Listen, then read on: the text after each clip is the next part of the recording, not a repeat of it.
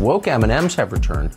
The green M&M got her boots back, but apparently is now a lesbian maybe, and there's also a plus-sized, obese purple M&M. Some conservatives are upset with M&Ms again. So what sparked the controversy this time? Brit can explain in less than 60 seconds. At the beginning of January, Mars announced it's flipping the status quo wrapper, which would feature an all-female M&M cast and benefit different causes that empower women. Some conservatives, including Tucker Carlson, have then spent the last month discussing the woke M&Ms, which eventually led Mars to pull the spokes candies indefinitely and replace them with comedian Maya Rudolph. But this isn't the first time Tucker Carlson has dedicated entire segments of his show to the woke M&Ms. Last year, Mars announced M&Ms would be rebranded to become more inclusive, which included making the green character less sexy, according to some, by shortening her legs and taking away her go-go boots, sending social media into an uproar. It's unclear if the announcement is in direct response to conservatives' backlash over the new wrapper or if it's tied to Mars's upcoming Super Bowl commercial.